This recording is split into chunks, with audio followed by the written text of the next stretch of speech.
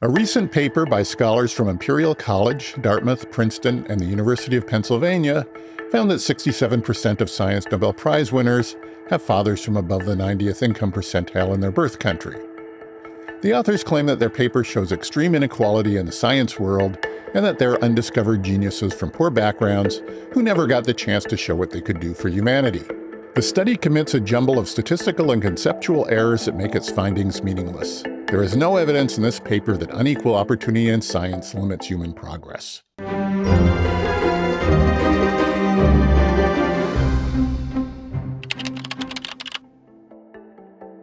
The study got plenty of press attention, such as a piece in The Guardian, which claimed that the paper showed a lot of talent wasted and breakthroughs lost.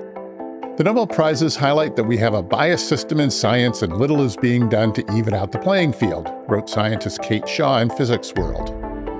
We should not accept that such a tiny demographic are born better at science than anyone else. Science isn't about what we should accept, but about what is true. So how did the authors determine who was born better and thus had a leg up in winning a Nobel Prize? The study looked at what their fathers did for a living. It found that since 1901, people with scientists for fathers had 150 times the chance of winning a Nobel Prize than the average person. Scientists earn more on average, so this allegedly shows that coming from a wealthier family gave these people a boost. But it's common sense that the children of scientists will have an advantage in winning Nobel Prizes. Children of successful people often excel in the same fields as their parents. The size of the advantage may seem surprising, but this is typical when you look at the extremes of the bell curve.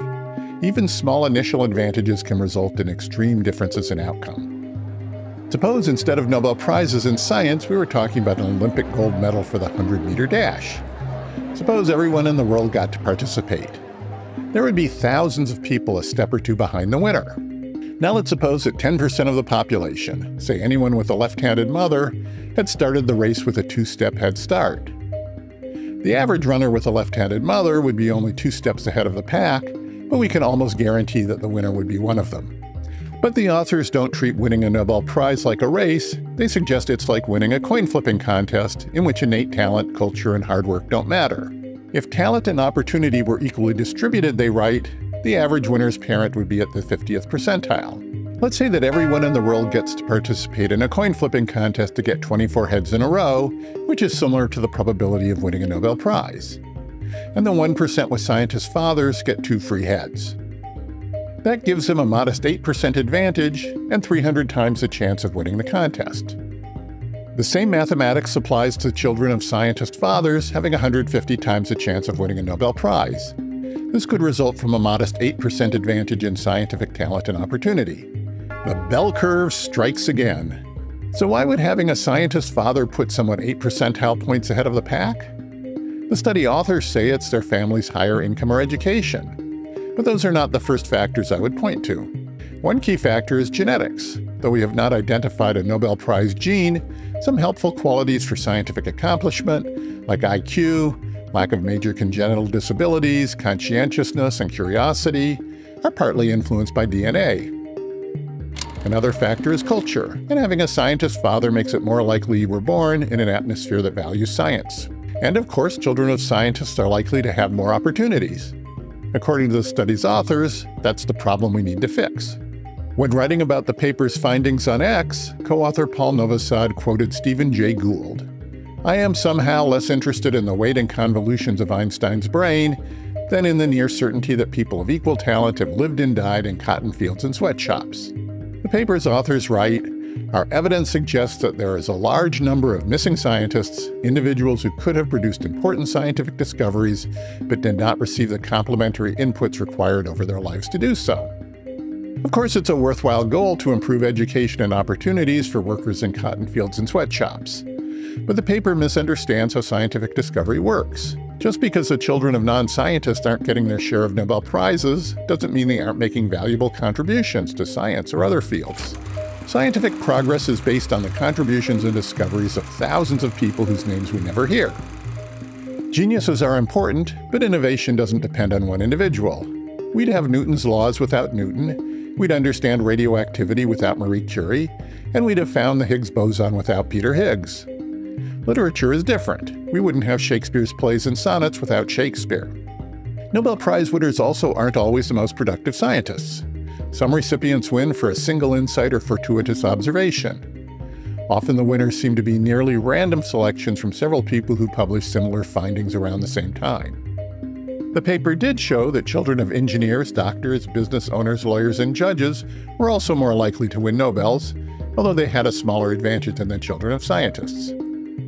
Again, that advantage had probably more to do with genetics, interest, and culture than family wealth. The paper suffers from another major problem. The authors used father's occupation to guess childhood income and education, which in turn are markers of socioeconomic status. But these are not perfect correlations. The authors are applying group characteristics to individuals, which is a classic statistical error known as the ecological fallacy. There are plenty of Nobel winners whose childhood socioeconomic status were typical of their father's professions. But there are also plenty that don't fit the mold. Ada Yonath, who won the 2009 Chemistry Nobel, had a father who was a business owner and rabbi, which the authors coded at 98th percentile. But Yonath's father was actually an impoverished grocer who died when she was young, meaning she had to take on multiple jobs to support her family.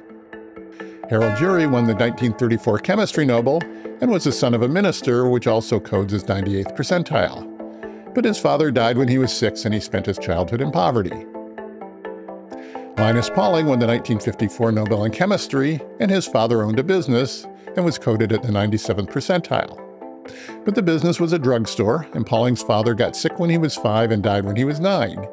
Pauling's practical-minded mother thought going to college was a waste of time. The authors acknowledge this issue, but claim that the Nobel Prize winners in their study were, if anything, more likely to be born to fathers at the tops of their fields. This is circular reasoning. The authors want you to start by assuming their finding is true, that socioeconomic status is a causal factor in winning science Nobel Prizes. Good scientific inquiry doesn't start by assuming what the author is trying to prove. That kind of bias leads researchers to make false assumptions about evidence. It's like a detective who assumes someone is guilty and therefore considers having an alibi as additional evidence against her because innocent people don't need alibis. If you don't assume family socioeconomic status is the main factor in winning science Nobel Prizes, there's no reason to think that the winners' fathers were at the tops of their fields. And therefore, the errors in guessing wealth and education from profession weaken the author's case rather than strengthen it.